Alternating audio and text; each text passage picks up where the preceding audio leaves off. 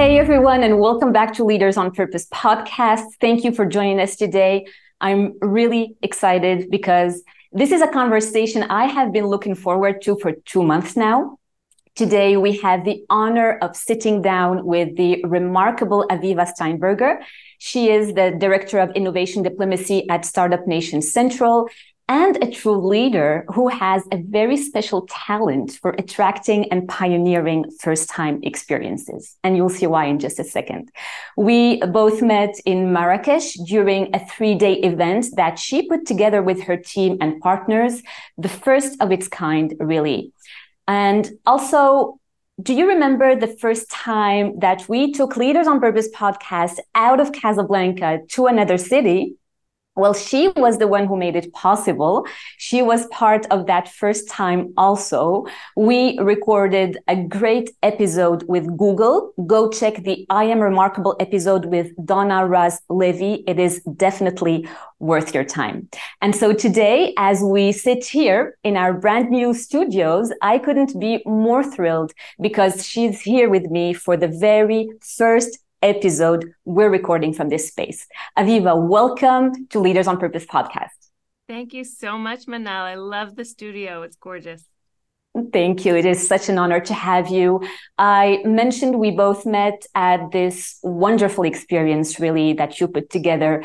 I recall nearly 100 women, business leaders from the whole region gathered at Women Connect to Innovate in Marrakesh. I really met wonderful ladies, friends, some I could call friends now, from Egypt, Bahrain, Israel, Palestine, Kenya, Nigeria, Sudan, and many, many other places in the region. And I also remember that really the whole group definitely left energized and hopeful and empowered. Can you first tell us how did you design Women Connect to Innovate and what was the idea behind? Sure. Women Connect to Innovate came on the heels of a few other events that we've been doing at Startup Nation Central in the region in the context of changing dynamics in the region and normalization agreements. We've found ourselves in a position where we can engage in different ways with a focus on innovation, driving the creation of resilient relationships between different stakeholders in the countries. And we had done an event with our partner in Morocco in Casablanca the year before. We had done an event in Manama. We did an event in Israel in collaboration with the Emirates. And so in that context, it became very clear that there was something specific about the connections being forged between the women that were attending these events. There was a unique curiosity and a unique access to opportunities for women in the region to connect at this level. And so we started looking at what would happen if we were to take women change makers, female change makers who share a passion for creating change, for a passion for leadership, share values around leadership, and put them together for a few days of thoughtful dialogue and see what comes of it. And it was really kind of an experiment almost. And I don't think we realized just how thirsty some of these women were to create these kinds of connections, both outside of their own societies, cultures, and countries, and looking across the region. You mentioned the countries. There were 17 countries represented there across the Middle East and Africa. And creating these connections really became an environment where people started thinking about what could be some really impactful business outcomes through these kinds of connections. Different from some of the other events that we had done at Startup Nation Central and under a similar brand of Connect to Innovate, the women's focus was obviously for women alone, but it also looked cross-regionally and not just bilaterally. And it was designed with this kind of non-conference intention, where it wasn't a series of panels and keynote speakers and workshops after workshops. The whole design went into looking at what happens when you go to a conference. The most interesting part of the conference is what happens on the side, in the hall, and over coffee. And so the idea was to bring that into the room. And, I think you're probably familiar with the question because we got it from everybody when we were leading up to the event. Who are the keynote speakers? Yeah. And what we ended up doing is we had almost 100 keynote speakers where each one of the participants could have stood on stage in their own right, opposite an audience of 700 influential business leaders. And we created this space where people were sharing their stories, sharing their journeys to business success, journeys to leadership, and understanding where there were similarities and where there were differences and where we had our own individual paths to success. So the idea was to kind of harness that in 3 days and see what can come out of those kinds of connections. Yeah, well, it was definitely not the typical conference we're all used to. And probably, why don't you take us through those 3 days, especially for the audience who wasn't there? So can you break down like the 3 days for us? Yeah. We started off with a storytelling session, almost like a story slam, but Moroccan style, because it was modeled after the ancient Moroccan tradition of hikayat, which is storytelling. And there were 5 women participants who had done training before the gathering to learn about what does it mean to tell a story in this fashion. And we all sat around in a circle and listened to individual journeys, some of them harrowing challenges and personal challenges that they faced from childhood, and all of a sudden, what do you do with opportunity, and how do you break through different glass ceilings and other ceilings and barriers that are put before you. And it really was just sort of an opening and an invitation that people bring their vulnerabilities into the room. Yeah. And that there's a connection between your personal journey and your professional journey. And so we started with that and then led into workshops that focused on access to investment opportunities. And what does it mean to be a decision maker sitting around the table making investment decisions? Or what does it mean to be on the entrepreneurial side seeking investment? And how does one person's experience from Egypt maybe shed light on someone else's experience in Bahrain, for example, or in Israel, or as we said, in all of the countries represented there? Another session was on education. Thinking about not just what do we need to learn and where can we create more opportunities around education, but also sometimes what do we need to unlearn in order to recognize where innovation can play a really powerful role in forging our future and the future of our children. And another piece was focused also on infrastructure. And by infrastructure, I mean not only physical infrastructure and the constructs that make up our lives, whether it's government and regulation, but also society and culture and religion. So in all of this was an arc of, this isn't just about you when you're wearing your professional hat. This isn't just you when you are in your professional role, but it's all of the different aspects that make up who we are as individuals. And that was the invitation, that people come wearing all of their different hats in society, in their families, in their businesses, in their volunteering roles, in all of the roles that they play. We brought everybody out to the desert for very early in the morning. Yeah, we were debating. We're not going to make too many friends by bringing very high-powered women out at 6 a.m. to catch the sunrise. It was wonderful. Yeah, it was wonderful. There's magic to being out there and just seeing everyone experience that together. And we did an activity called Vision Circles, where everybody was invited to imagine what the future can look like. Their own personal future, the professional future, or the future of the region.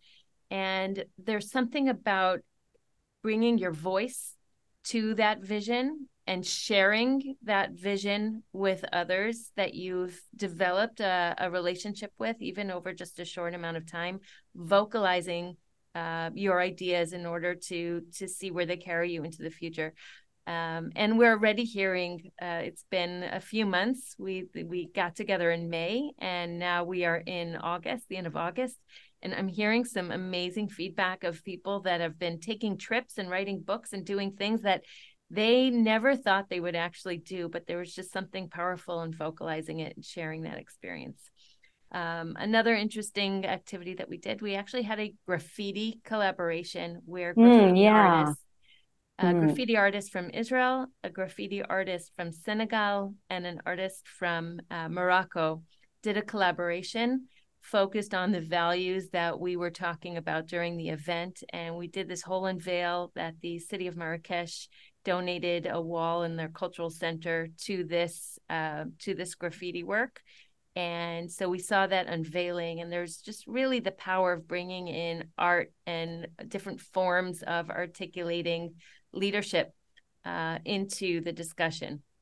So as you can see, there's just a little bit of a flavor of the different kinds of activities that we did that create very powerful experiences and connections, all with the underlying objective of understanding where business potential, business collaboration can come out of this.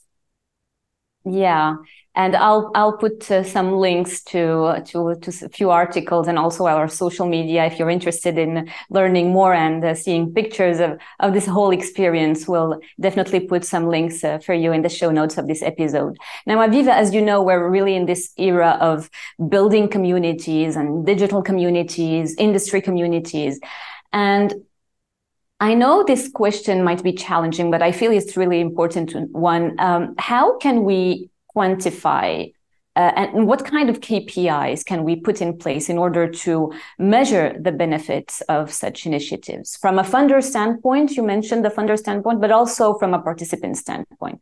I feel this is really a core question that many of us could relate to and also benefit from. What's your perspective on that? Such an important question. First of all, on community, it's become a buzzword. We use the term community very loosely. And I feel that when we talk about community, it's not just about a group of people that have shared an experience together. To forge a community, there has to be both give and take at the very individual level. Everybody feels that they're giving, that they're contributing, and everybody feels like they're gaining.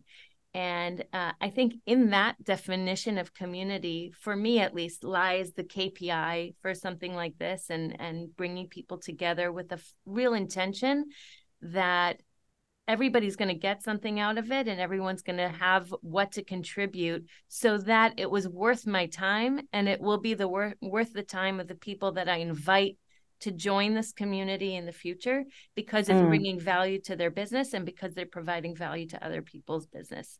And so a KPI for something like this is really about not the experience itself. The experience itself, the connection itself, the event is a jumping off point to then understand, well, what do we do with it now? Now that we have these connections, do we leave it there? And I'll be the first to admit, when we were first designing this and kind of putting it out there, we didn't know how it would land. It really was the first of its kind type of event. And for us as an organization, but also recognizing where we are in the geopolitical environment, understanding what the potential could be when you create these kinds of connections.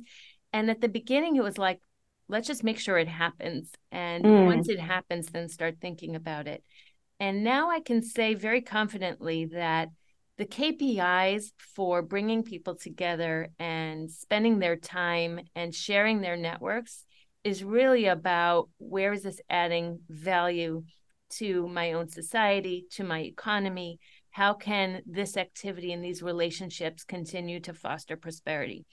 And that's really, I think, something that one could bring to a donor, one could bring to a business sponsor, one could bring to a corporate partner, and say, these are the kinds of people-to-people relationships that will continue to drive for concrete partnerships. And that's really what we're after now.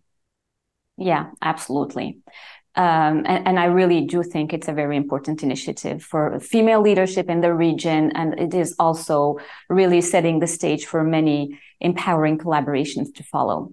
Now, before we dig in deeper into the topic of today, which, as you know, is bring the whole you and embracing our whole self with all its facets, tell us about your journey, especially, your personal growth journey. You're a very passionate professional, you're purpose driven, you're a wife, a daughter, a mom of four. How do you navigate these different roles while staying true to yourself and your aspirations? Well, that's such a weighty question. So I'll start with my personal journey. I grew up in New York. At age 18, I came to Israel to spend time for a year after high school, and I fell in love with the country. Spent probably, I think it was about 6 years staying in Israel, did my studies in Israel and international relations, and eventually made my way back to New York. It was right after, it was right before 9/11. And on 9/11, I had an interview downtown for a job. I wasn't there. It was in the afternoon. But what I didn't realize was how personally I would be affected by the day. But interestingly enough, from a career standpoint, shortly after that, I started work at the Governor's Office of Economic Development. And the state had just received federal funding for business recovery of Lower Manhattan. And because the world hadn't had anything like that at that scale before, it was sort of new to everybody. So even though I was a very young professional, I was just as experienced as anybody else would have been in understanding how to address that from a business community standpoint. And we opened up a walk-in center at Ground Zero. And I kind of fell into what would be the next 9 years of my professional journey, which turned out to be, to date, one of the more transformational leadership roles I've been exposed to. And I realized that without getting up to work every day with a sense of passion and purpose, 9 to 5 wasn't going to work for me. And that's really where I started unpacking what does it mean to be in the context of multiple stakeholders?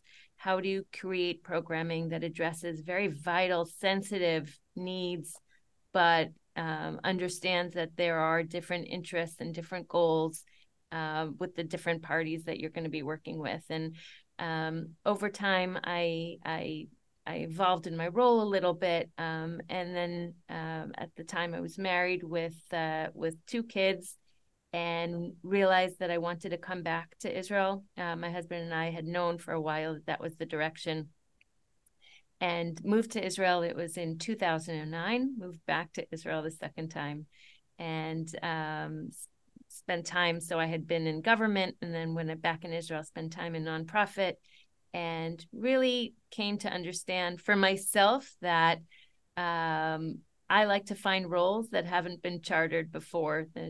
I have yet to have a job that has, a list of responsibilities on day one. And I've come to learn that that's just what works for me. So I know in your introduction, I was flattered to hear, but this sort of new experiences. So new experiences for myself and professionally are ones that I seek out. So that's my personal journey in getting to where I am now at Startup Nation Central. We're a nonprofit organization, non-revenue organization, non-government organization focused on ensuring the health of the Israeli tech ecosystem and connecting it with key stakeholders around the world so that Israeli technology can play a role in addressing global challenges.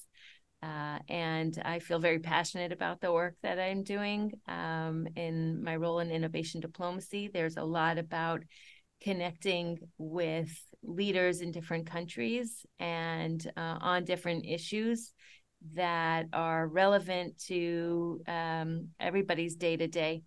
And so I get up in the morning feeling very passionate. Where that meets my other passions in life and my 4 children, God bless them, and my husband, and the elusive balance. I still haven't figured it out.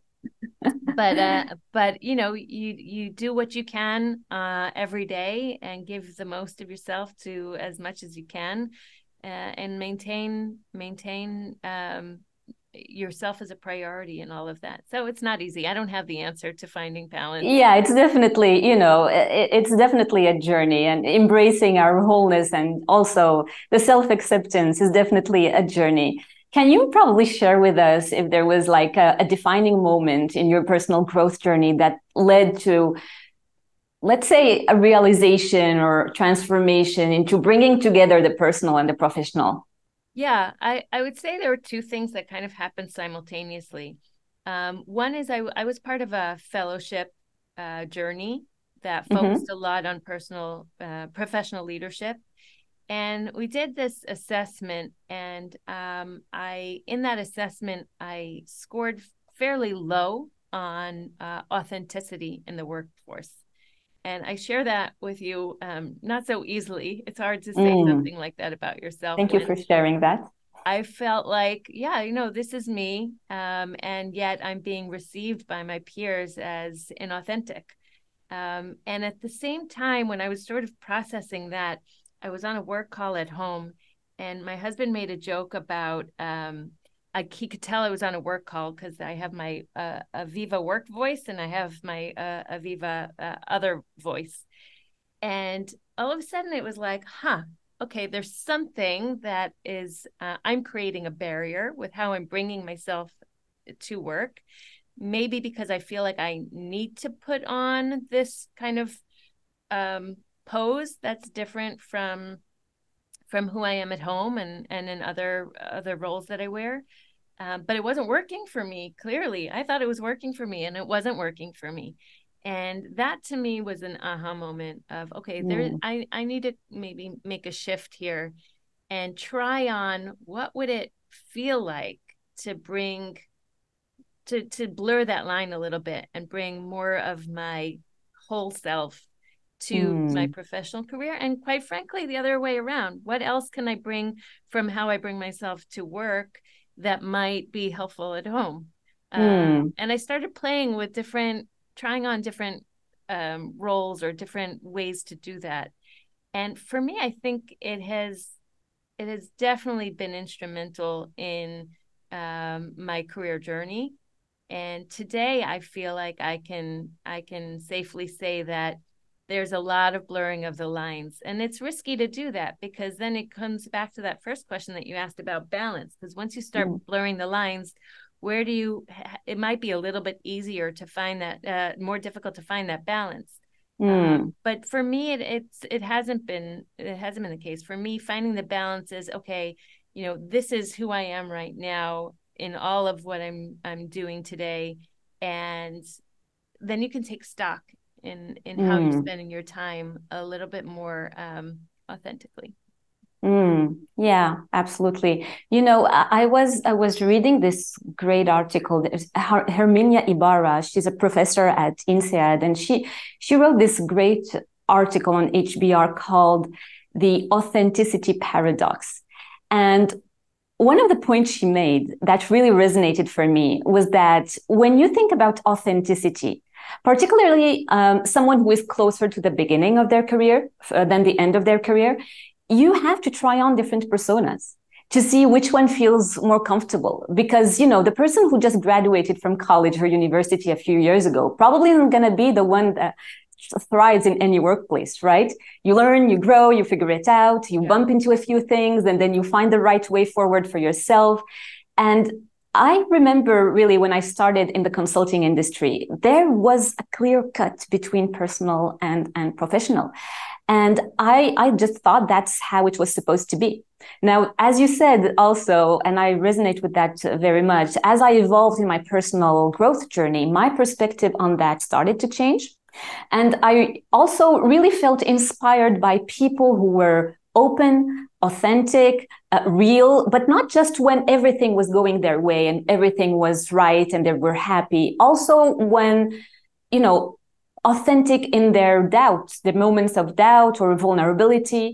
And that to me felt more aligned with the person I wanted to be, and also the kind of role model I wanted to model for my kids. So really, it's an evolving journey, and I think her approach on adopting and an adaptive authenticity style and experimenting different leadership approaches can work for some of us. Does that resonate for you as well? Yeah, I'm nodding my head. It resonates completely.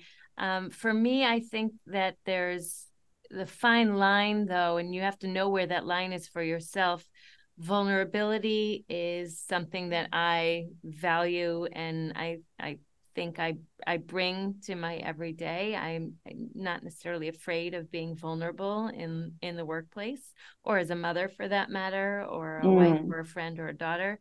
But at the same time, maintaining the right level of professionalism, which is also really important. We don't want to break down entirely in the workplace, but we have to understand where those lines are. So absolutely, I think that, and that speaks to what you're citing as that adaptive authenticity. I love it. Yeah. And I think there are a lot of beliefs, and we all have different understanding, and we all come from different cultural backgrounds. Also, you mentioned, I loved it. Thank you for sharing this anecdote with your husband. Immediately identifying work Aviva and not work Aviva, but based on your body language, the tone of your voice, and so on. That is so relatable. I think a lot of us, we do that. Can you help us articulate the belief and the thought process behind that decision for some of us to show up differently in our personal life and our professional life? I wonder if some of that is also gender related, where maybe as women we feel like if we're sitting around a table of decision makers, and we need to show up differently professionally. And I wonder out loud, because I think for me it does ring true. Okay. And I can't speak for others, but I would imagine that finds a home in some people's understanding. And also that vulnerability piece, this kind of being scared of being vulnerable in the workplace means that you've got to put on a different pose. It reminds me of if you've ever heard Beyonce talk about who she is off stage versus Sasha Fierce, right? Sasha Fierce, yeah, it's who's Sasha Fierce on stage. And it's interesting because on the one hand, there's a lot of power in trying on different personas. And I think it takes a lot of work to understand where is that helpful to you, and then where does it stray too far from your authentic self. When we put out the invitation to the women that were attending Connect to Innovate, we said the invitation to them was leave a lot of room in your bag for all the different hats you wear. Because when we're having a conversation, and even in this conversation I'm having with you now, I am Aviva on this podcast, and humbled to be your guest. And I am thinking about the meeting that I just had, the meeting I'm about to have. And did my daughter take the swim cap to the pool that she was supposed to take today? And what are we having for dinner? And I'm about to entertain 20 people over the weekend. Like all of the different things that we do, plus my volunteering role. And, and that's just me in this minute. And I think is probably many, many people everywhere, and certainly many women everywhere. And so the invitation is bring that into the room. Because I'm a better professional when I'm also calling on my strengths as a mom and a sister and a friend. And I'm a better mom, sister, and friend when I'm calling on my strengths as a professional. And that's what I mean by blurring the lines and finding that space where you can bring the whole you. Yeah, absolutely. There is the gender bias. I agree with that. There is that perspective. And I would add on also probably the belief for some of us that authenticity, vulnerability is associated with weakness. And maybe we at some point have been taught or that bringing emotions to the workplace is unprofessional. And which really we need to, unwrap that and talk about it. And really, because the reality is, it is also healthy for professional relationships to know how to, bring your emotions in a professional way. Like it's okay to be angry. It's okay. I'm not talking about someone that is, screaming all over the place. Sure. But anger is a signal of something that is not aligned with your values. And so when you can stand up and express that in a way that is acceptable, of course, in the work, that is something we need in order to bring on different perspective. Or emotions are signals also. And so, the emotion mastery, I think we should have more lessons and more courses about that at school. And we're really not equipped before we enter the workplace. So I think there is a lot to unpack there and a lot to work on. And it's really, really fascinating.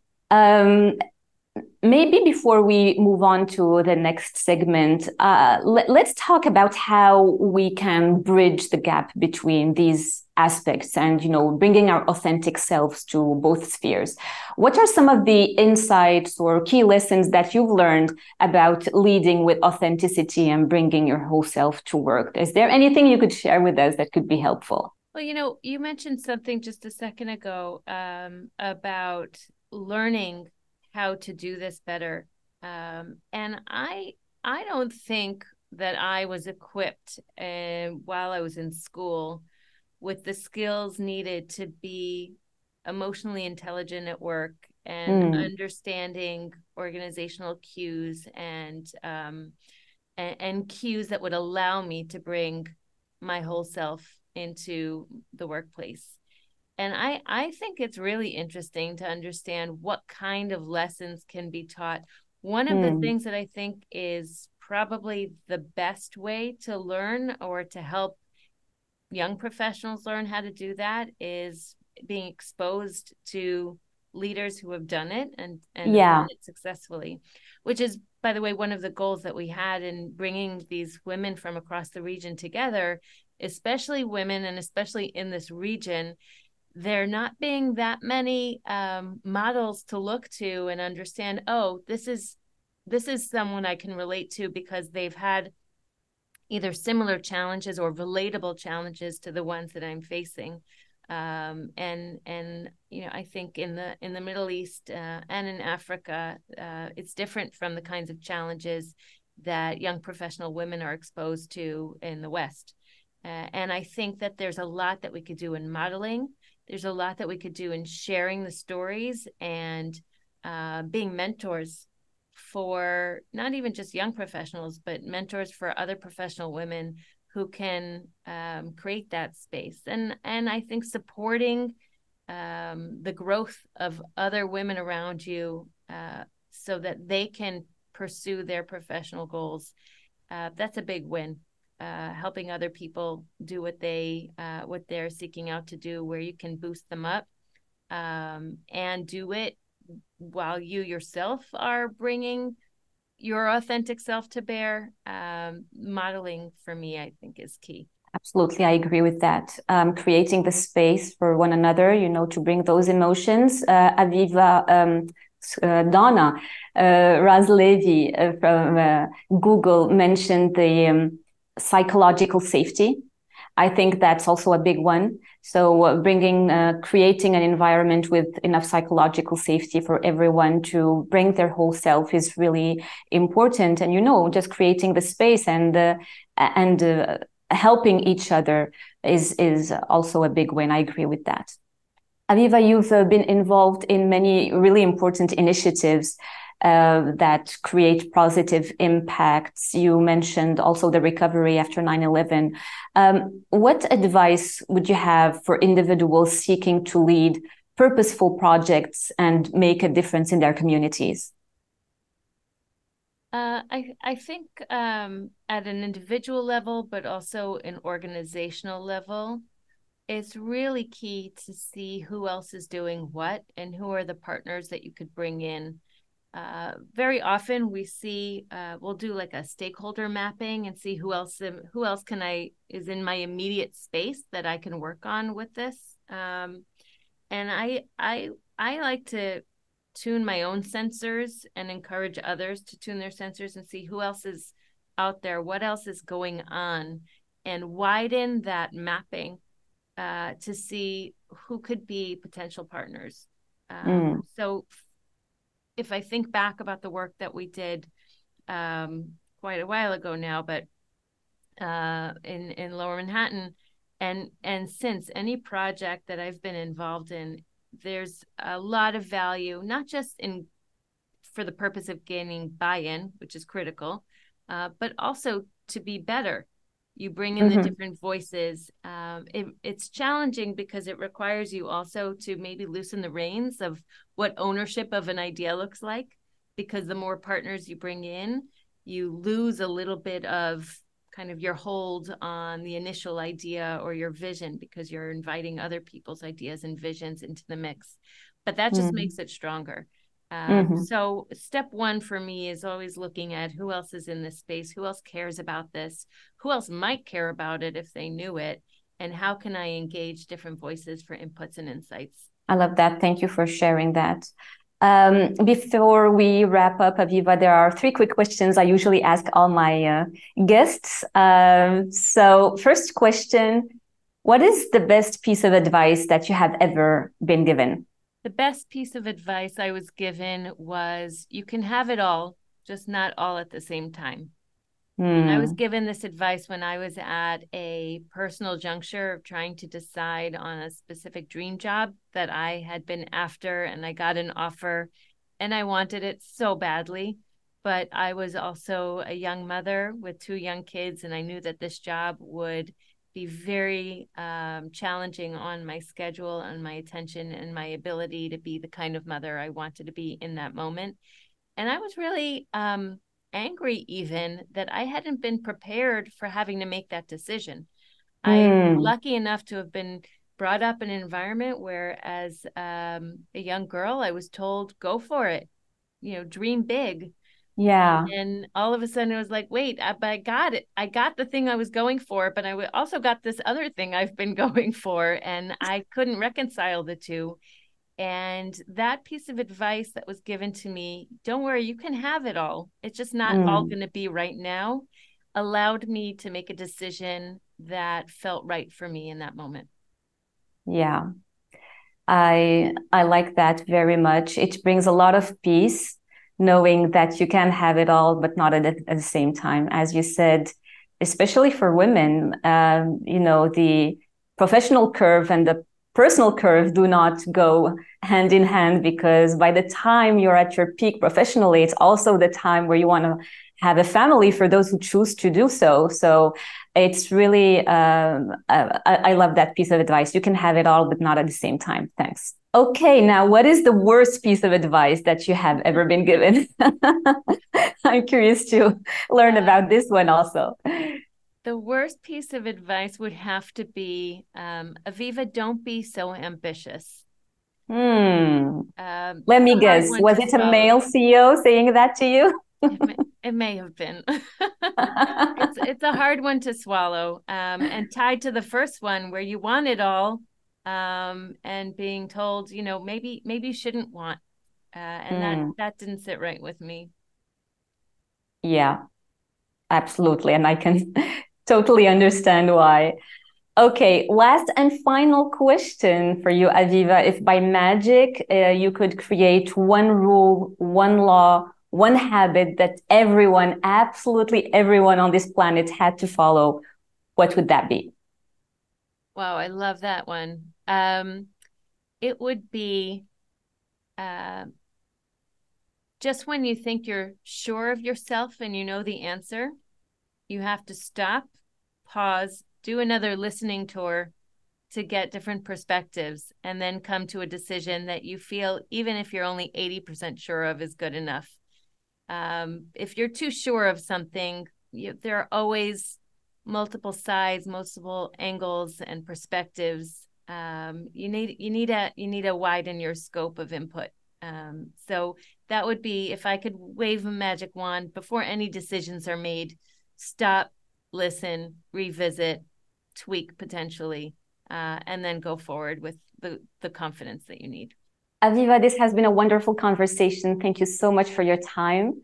I will put the handle of your LinkedIn in the show notes of this episode. If anyone wants to reach out to Aviva, please do so. Share your feedback with us on this episode. I appreciate your time, and I'll see you very soon. Thank you so much. It's been a pleasure. Thank you.